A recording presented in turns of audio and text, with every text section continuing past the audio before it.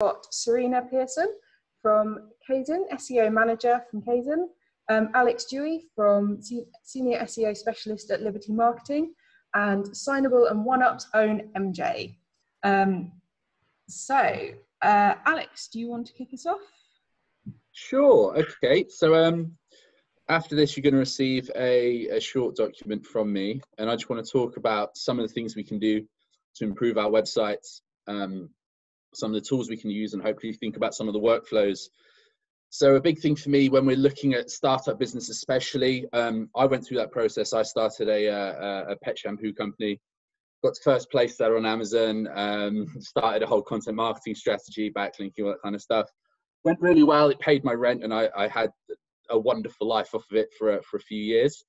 But one of the things that I found really annoying is when you start getting into SEO and optimizing for search, the tools, the cost, and really cutting through the noise of, you know, you need to pay us this much money for this little amount of information that you probably can't use that well anyway. So let's talk through a few of the top tips for getting started with it, what you're going to need to know and what tools. So the first thing I always like to think about is measuring your website properly. So you can do this through lots of different ways. A lot of SEOs will traditionally like to think about Screaming Frog. So you're going to crawl your website, get all that data, all that good stuff. Brilliant. More traditional marketers will think Google Analytics. Brilliant also. What we want to do is get past the traditional look at Google Analytics and traditional metrics, bounce rate, click through. How are we using this information to better our business? So for example, with one of my larger clients, I recently rolled out this change on their site where we use Google Tag Manager. Now, if you're unaware, Google Tag Manager lets you go in, quickly iterate and implement tracking changes if you want to. You can also inject some HTML, JavaScript, all that kind of really fun stuff. Do check it out if you don't know it. So what I did for these guys is I implemented a change that let us see which customers were seeing which stock level messages, and then we could compare those conversion rates over time. So we could see that our quick delivery in stock message had a conversion rate of about 4%, whereas where their fulfillment suffered and we got further down the list to like 8 months delivery time, the conversion rate was about 1.3%. So we straight away can make an informed decision. Okay, zero cost. There's some simple tools online to help you set up something like this.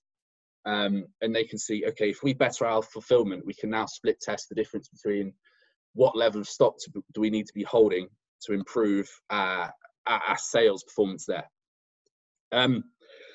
We can't talk about measuring your website without talking about page speed. It's a huge thing for me. I do a lot of tech SEO these days, and I absolutely love this stuff. So some tools you're going to want to check out are Page Speed Insights. So you can jump into Page Speed Insights, throw in your website, and it'll give you a report. It'll give you some scores. Be aware of there's two sets of scores. There's RUM data, which is real user data that's coming from Chrome browser users. And then there's also lab data. When looking at the suggestions they have, such as improving image formats, main thread work in JavaScript, all these are theoretical improvements on times based on their lab data. So some SEOs will say, okay, you need to improve all your images by making them all WebP and you'll save 3 seconds. But sometimes it will say your page only takes 2 seconds to load. So if you see that kind of disparity between information, that's where it's coming from. A favorite of mine is actually GT Metrics. So GT Metrics combines some of the good stuff from Page Speed Insights, some of the good stuff from sort of Chrome dev tools. And my favorite thing to do there is throw it into GT Metrics, and there's a waterfall graph, and you can sort by document size and where it's happening in the render queue, and you can see exactly what's slowing your website down, what file size it is, and you can make really good informed decisions that way. So page speed, there's a lot you can get into. There's stuff in Google Analytics as well to track it. I definitely suggest setting up the Chrome user experience report data studio that's floating around on the internet. You can plug in your website, you can see the data that you've got over time historically, and you need to make sure that you're not regressing. So obviously page speed is a ranking factor, especially with mobile first indexing. We need to make sure that our sites are quick, and then as we make changes and implement SEO, they stay quick. I'm going to try and fly through some of these other suggestions, but I don't want to just waffle on too much about tech. Okay, so review your organic strategy. A lot of people often start with very big dreams about SEO. Okay, we're going to become the best person when it comes to PC components. Now that's a very tough market if you want to rank first for PC components. So make sure you're looking at all the important competitor metrics that are sort of proprietary in the industry. So check out backlink profiles, check out page speed scores, check out social signals. All these things will give you a better picture to let you know where your website can compete in.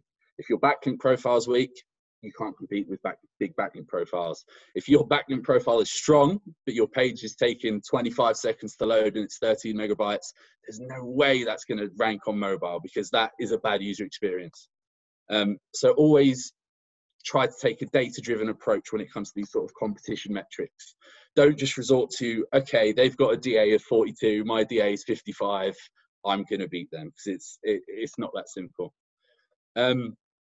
One of my favorite things bringing into the world of SEO is cannibalization.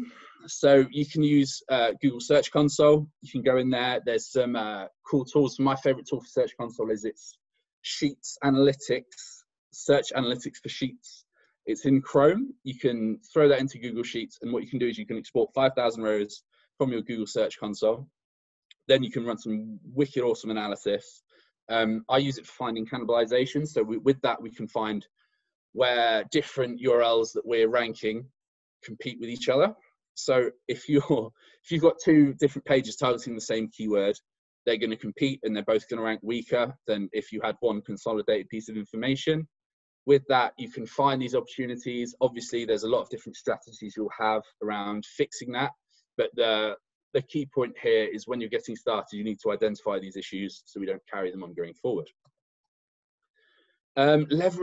Leveraging modern search features is the next point I've got listed in my my handout.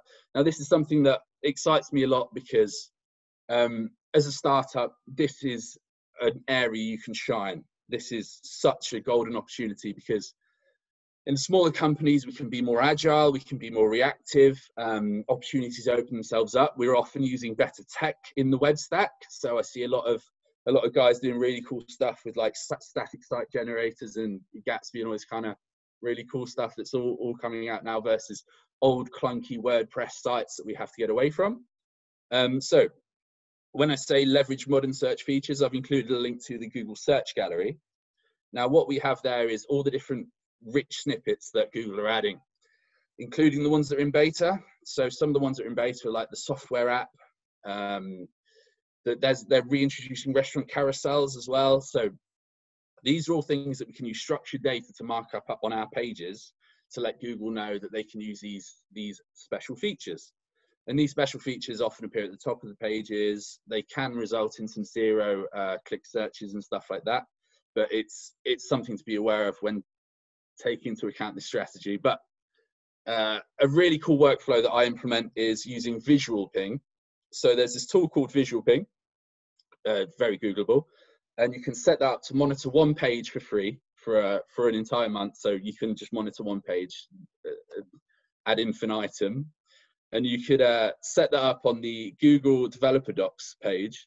So instead of waiting for their newsletters and their conferences to say this feature is being rolled out, we're testing this in the certs, you can see straight away when someone pushes that code live to that page. So you can start planning your rich strategy, your feature snippet strategy around the things as they're released. It's really cool. It's really good to get ahead of that. Because it's always really embarrassing as an agency to have someone come to you and say, oh, this has come out and you don't know about it. So it's good to have both agency side and client side. But we've also found it's been great. So I've got some larger clients who've recently applied to some of the beta programs for these new features. And it's just good to be able to have these quick wins available to us. Let's talk about mobile first. So everything you need to be doing needs to be mobile first. It's 2020. Everyone's got a mobile. I guess that's quite a lot of privilege, me saying that. A lot of us have a mobile and a lot of us have good connections. Google tests for bad connections on bad mobiles. So we need to make sure that what we're doing on mobile is slick. So there's plenty of tools that we can use to measure and track this, including the Lighthouse scores, and we can see our mobile stuff in there. The thing that I'd like to shine a bit more light on here is in Search Console, there's the mobile usability report. So in there we can see issues with our mobile sites. So click targets being too close together. There's a few other things, text too small to read, usability stuff. This is great, it being in Search Console. It means we don't need to spend loads of money on some amazing audits. We can see it ourselves. We quickly can identify which pages have issues, and we can fix those, and then we can have better results in the mobile index. So it rolls into sort of my next point. We need to put users first. Now, this is the fluffiest thing I'll say in the world of SEO, because by putting users first, how do we measure the return on investment of putting users first? What is putting users first? The return on investment is a long-term one.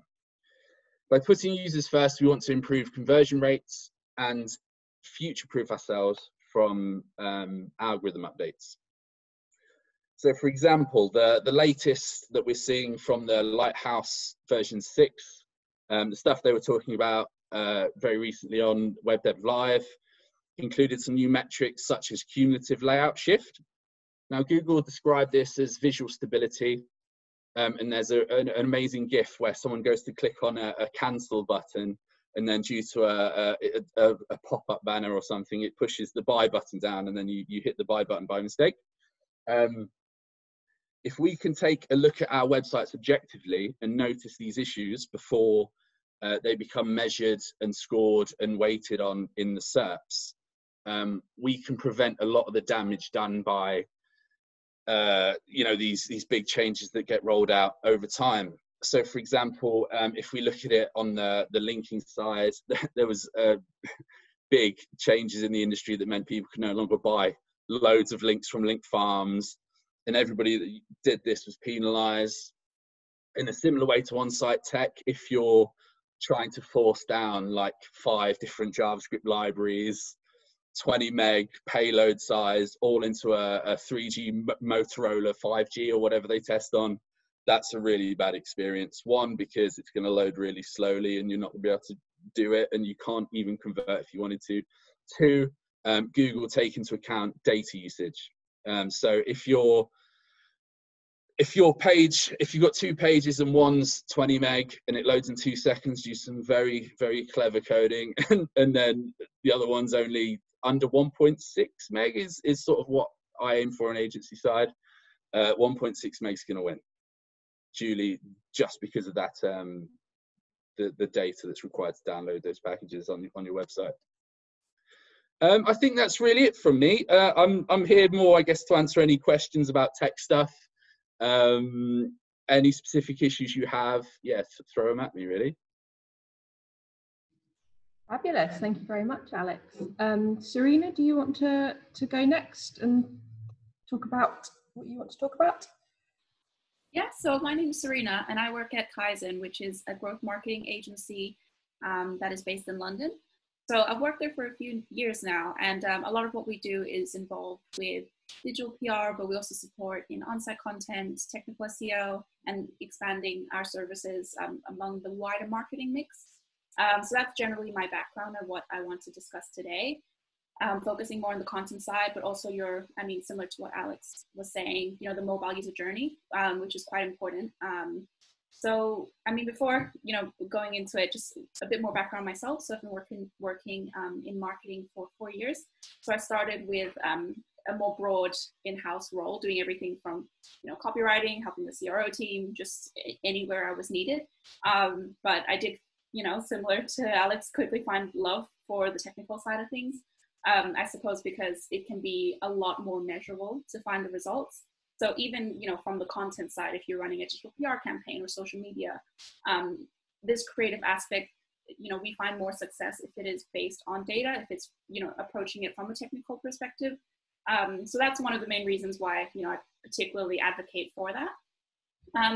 But, for smaller businesses, ultimately you're more likely to have a smaller website. And with smaller websites, there's typically, less technical work that is needed because you are still building your brand.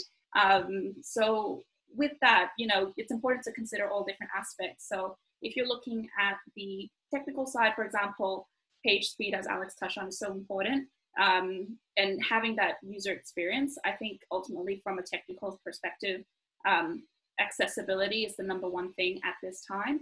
So to ignore, the global pandemic, to ignore everything that's going on, I think is a mistake for your business. You need to factor that into everything, including SEO. And so from an accessibility standpoint, your website should be accessible anyway. But I think now is a good time for you to check, go on your mobile phone, because I think from an SEO standpoint, we're on our desktops quite a lot when we're working on websites. So literally pulling out your mobile phone and seeing if you can access certain things. Also, another tip is, as an SEO, you're very familiar with your website. Even if you're a business owner, you know where everything and anything is. And then that is maybe a barrier to entry for your consumers. So if you're living with someone, your partner, kids or anything who aren't SEOs, that is an excellent opportunity to just give them the website and ask them to find something, because the way they may interact with your website is completely different to what you do. So ultimately, you should be doing what you should be doing anyway, which is making your website accessible, but just make sure to review that in that time from a technical perspective. And moving on to content, which I think is also important for this time. I think at the moment, there are obviously quite a lot of budget cuts with Corona. There's a lot of slashed paid budgets, a lot of slashed PR budgets. And so it's important to make sure that you utilize what you have as well as you have. There isn't really the budget to be running these huge, large content campaigns, which we might want to do previously. So, creating a big interactive tool may not be on the radar for the time being. So you have to adjust your strategy to be a lot more reactive. The news space is changing week by week. 1 week there's all these deaths, then the next week there's a famine somewhere else. So to have a really long-term strategy on where you want to approach your offsite SEO and build links, it's not going to quite work for this period of time. So what we found to be really useful is to just be aware on Twitter, read the news every single day, follow journal requests, and see where your business can make that presence from an SEO space. So something as simple, if you're a business owner, for example, just providing a quote, something as small as that takes you 10 minutes, getting in contact with the journalist. You can just build a link that way. You don't have to overthink your offsite strategy and build something super elaborate. It was just like Alex touched on. I think when we start SEO, we have a huge vision of what it would be, but just starting off with these little steps just to keep it going and maintain that relationship. And also from an on-site content perspective, again, back to that accessibility. So similar with resourcing, we don't have time to produce 50 different new pages on how to best use your product, or long tail keywords. That resource just isn't so available anymore. So revisit what you have at the moment and make sure that, especially if you're in retail, your product descriptions are as good as they can be. More and more people are spending time at home, and so they have more time to browse. There's a lot of online shopping available. I've bought so many things I don't need in the past few months because I want to compensate for not going outside.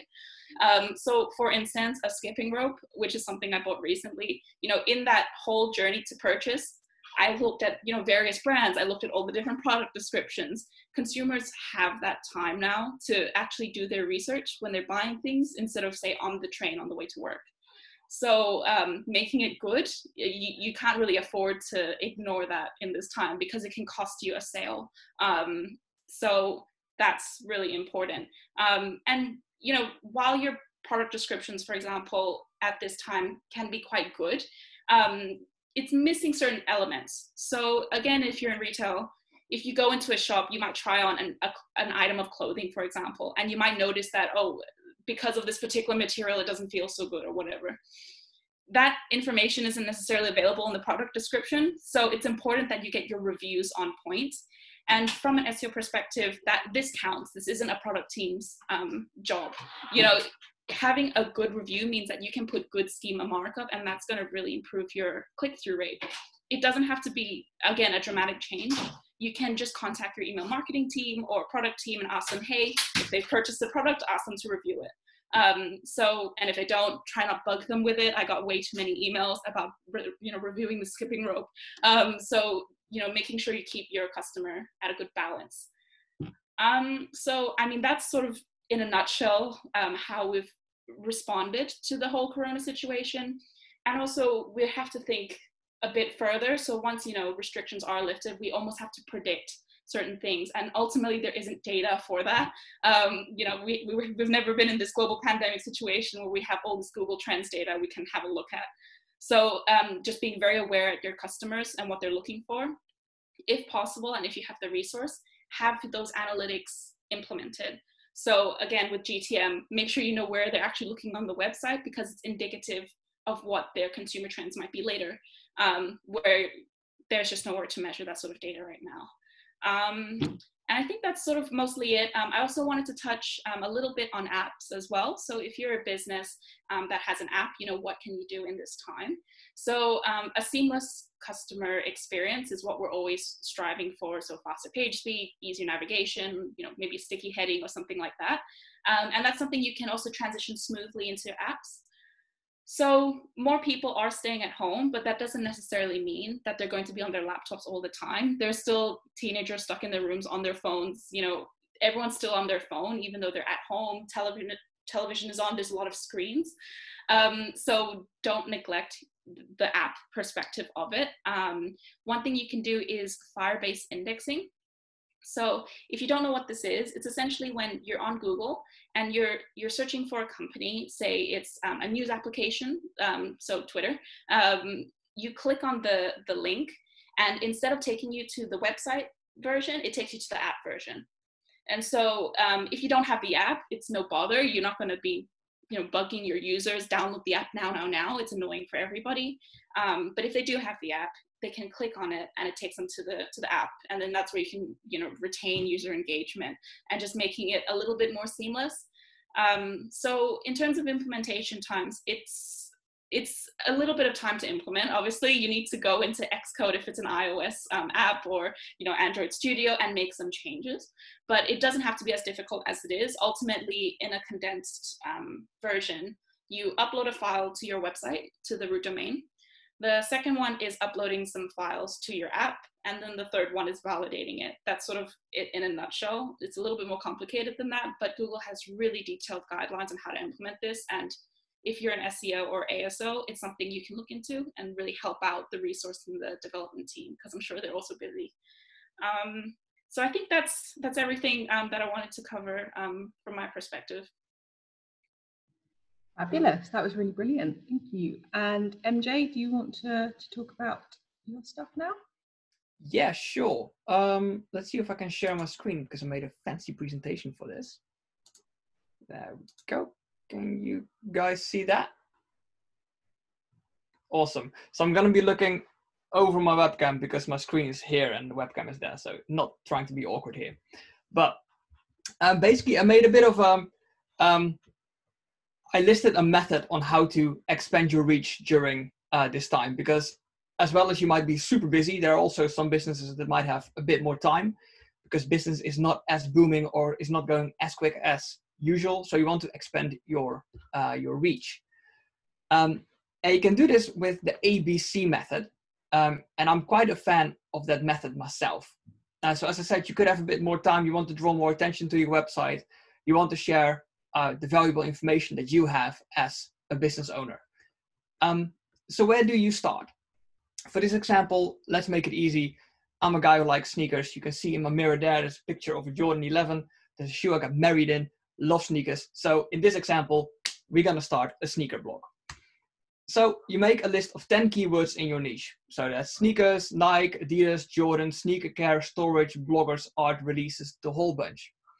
What you do then, you put all those keywords one by one into Google, but you put A, B, C after each keyword. And what you see, what will happen is Google is going to auto-suggest certain searches that Google has found that come up more often or are very popular. And you can take the interesting ones out of there. So why do you want to do it? That's a good question.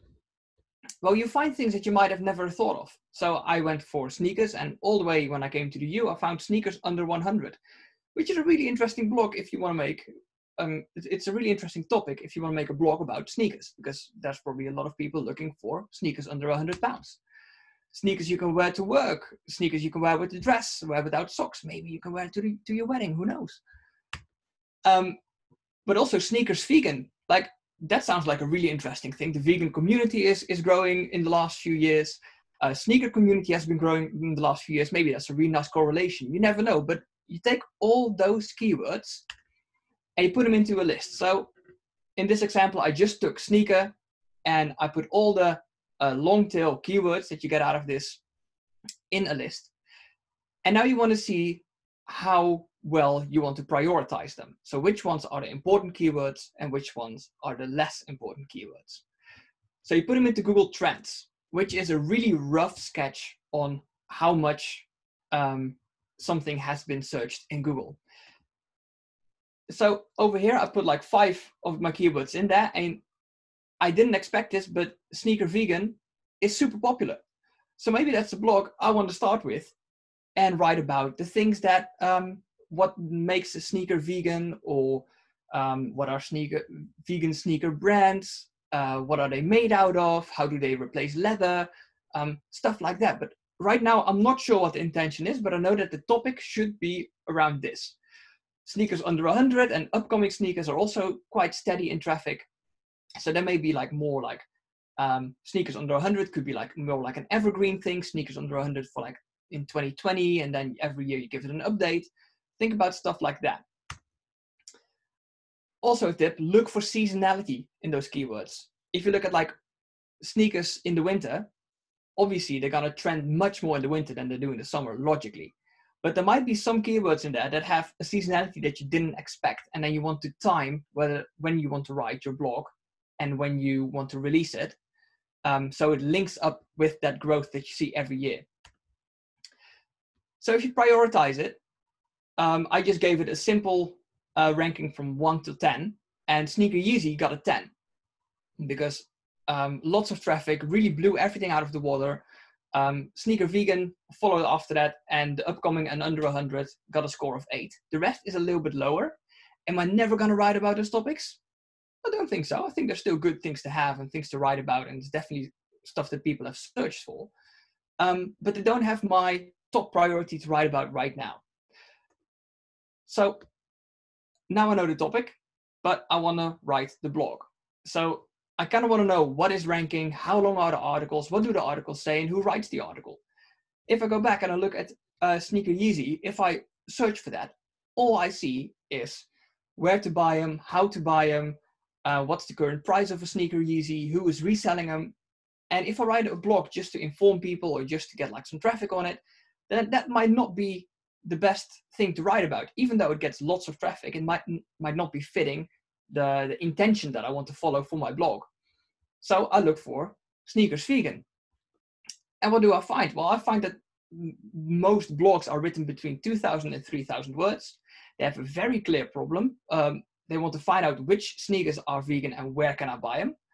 The top sites have lots of images, Instagram links, and they have lists. And there are no really big names in the top 10. With big names, I mean, there's no like Complex, BBC, Nike, Adidas. They don't have like big blogs written about it. So that from my first site, there could be a really good chance that I can rank on that first page. Obviously, what Alex said, have a look, if you want to look like a bit deeper, look at page speed, how many backlinks they have some data to work on the back of. But in your first view, I always look at like how many big names do I see in the list. And that's kind of like my guess if I have an opportunity to rank for this. So for Sneakers Vegan, I think I could have a good opportunity to rank.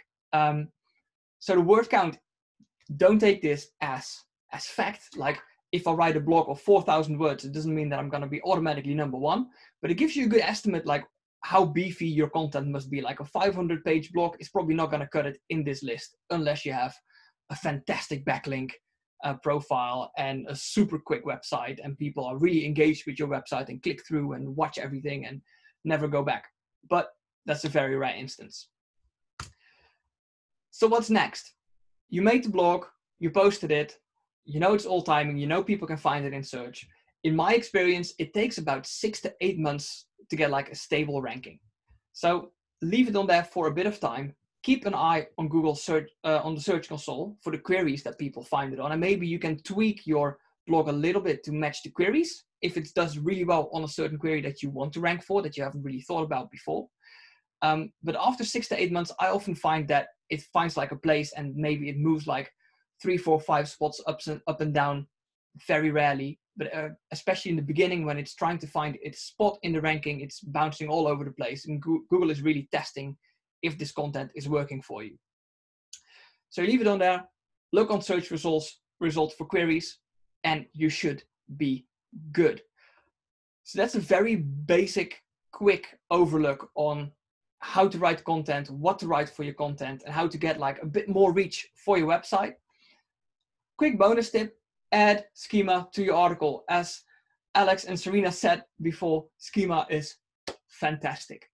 If you don't know about it, if you're new to this, Google it, search it. There's lots of stuff to read up on it, and it's quite easy to wrap your head around.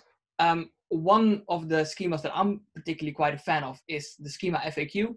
It's people have made beautiful websites where you can just put your question and answer in on the website, and it will make the code for you. There's a link on my slide here.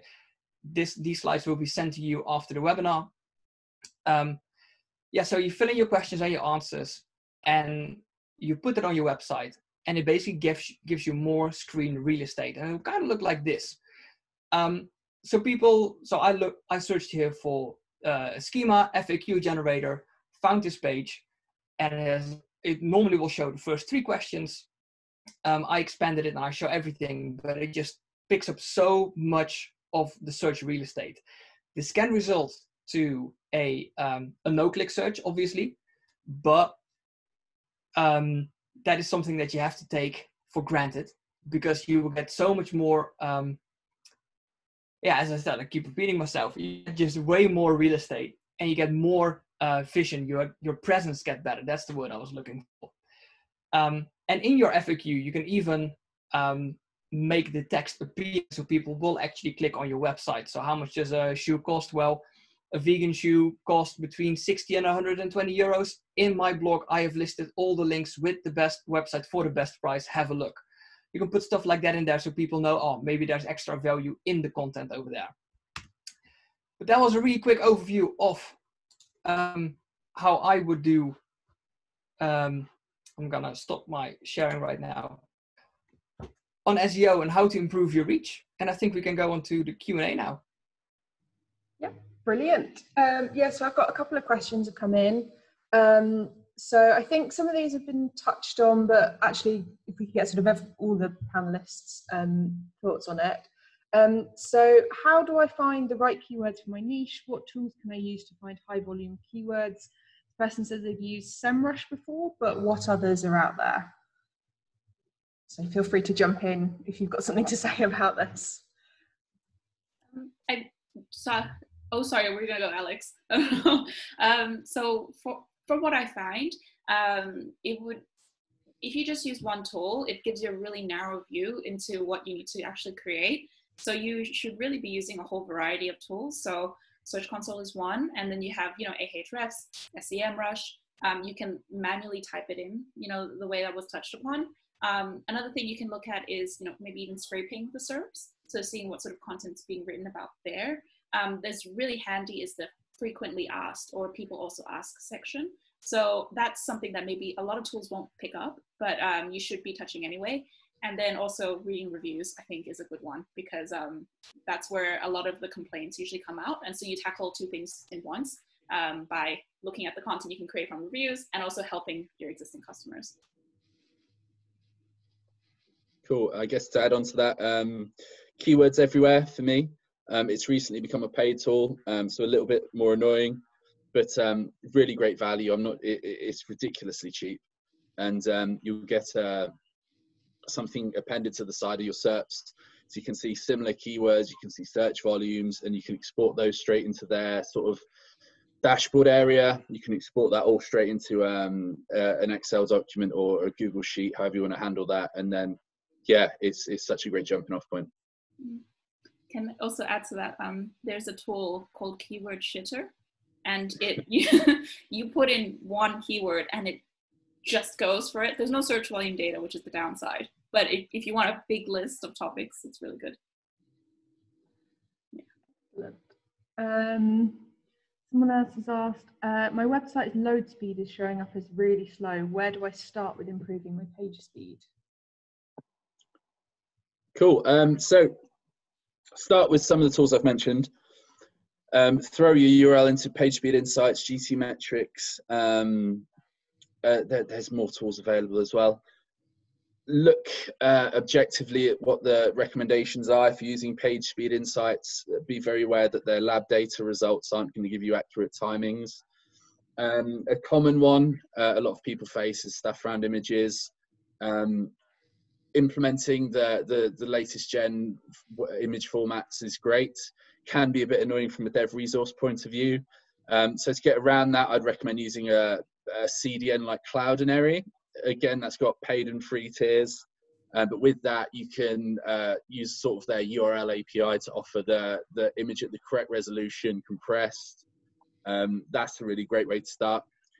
Another thing, make sure that you're serving the least amount of JavaScript and dynamic, especially when it comes to like tracking, that you can get away with. So a lot of people I've worked with just throw like Hotjar straight on the site across the whole site.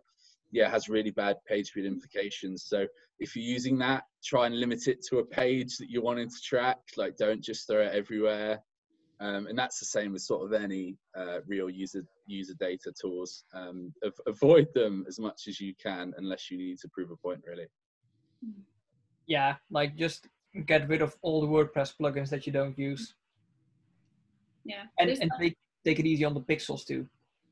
That's a big one. There's a tool I also want to add. Pingdom is really good next to GT Metrics. If you just Google page speed tests, those are the top ones that will come up.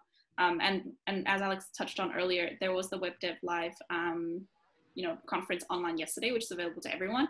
It's 3 hours discussing how you can optimize your page speed. So if you really want to get into it from a dev perspective, you can. And also, one thing that does come up quite a lot is images. So you can install certain plugins. Some plugins work better than others, but you can install certain plugins which will optimize your images for you. And then with the and a recommendation that keeps coming up for me for PageSpeed Insights is serve images in next-gen formats. That won't work for all websites. So there was a website I was working on, and that was a primary recommendation from the tool. But discussing with the developer, they have a lot of traffic from other search engines and other browsers which don't support WebP. So it's about checking your analytics to make sure you know where your traffic is coming from. So don't just trust one tool. Do your research on that. Excellent. Someone else has just asked, where do I start with external link building? And what would you suggest for a beginner? Yeah, so there's something that I touched on a bit earlier.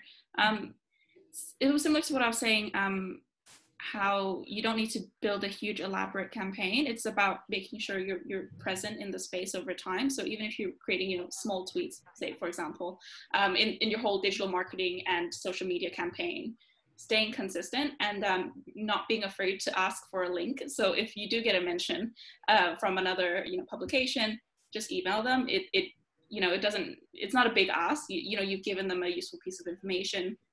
They're likely to link back to you. One key point we find in order to build links is having unique data sources.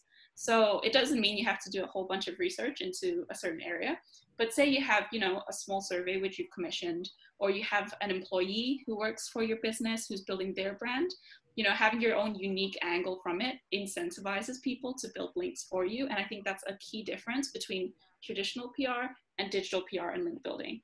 So I'd say those are my main tips. I would say if you're a local business too, reach out to local news sources, local newspapers, bloggers, just people who are near you, because they would love to like talk about the new thing in the neighborhood.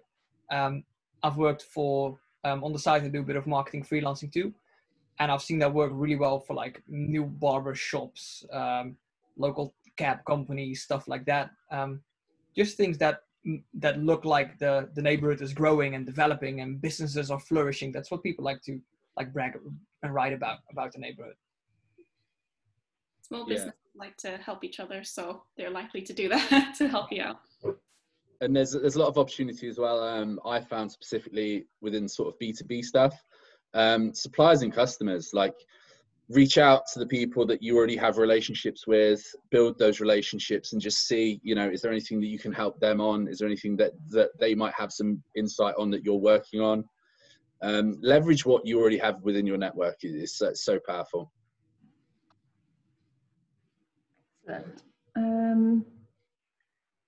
And one here, which, how do I get my mobile app to appear higher in search results on Google Play?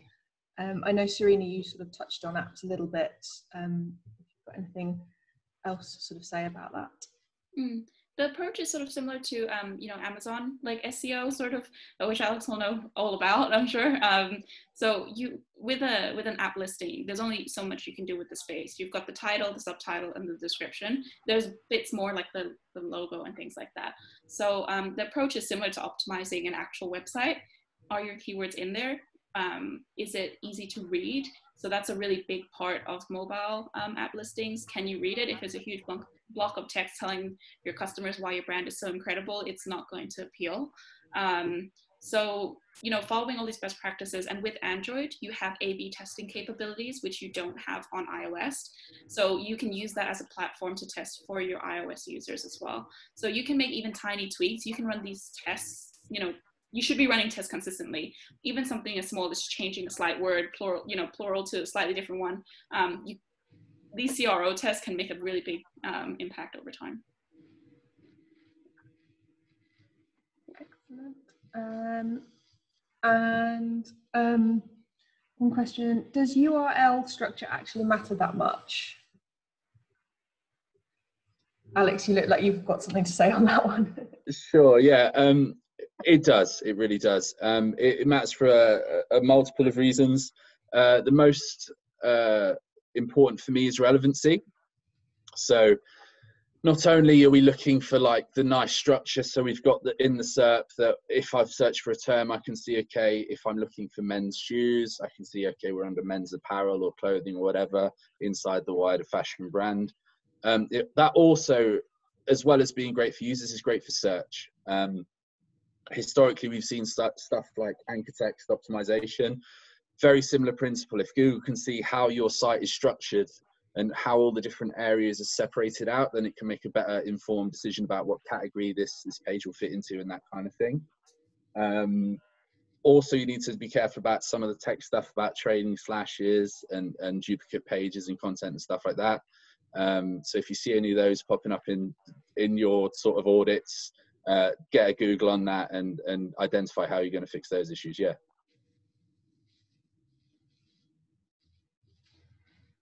Excellent. I think that's all the questions we've got. Thank you guys for joining us today and for your expertise. It's been brilliant. And if anyone wants to sign up to our newsletter at oneupcoworking.com, that's generally where we kind of promote all these. So we've been recording this today, and we'll be sort of linking to the recording in that, and also where we announce our next ones. And if you want to follow OneUp Co-working, we're on Twitter, we're on Instagram. We've got groups on Facebook and LinkedIn for OneUp Co-workers. If anyone wants to follow us and find out what we're up to. But thank you so much, guys, and enjoy the rest of your day, everyone. Thank you. Thanks, everybody. Bye.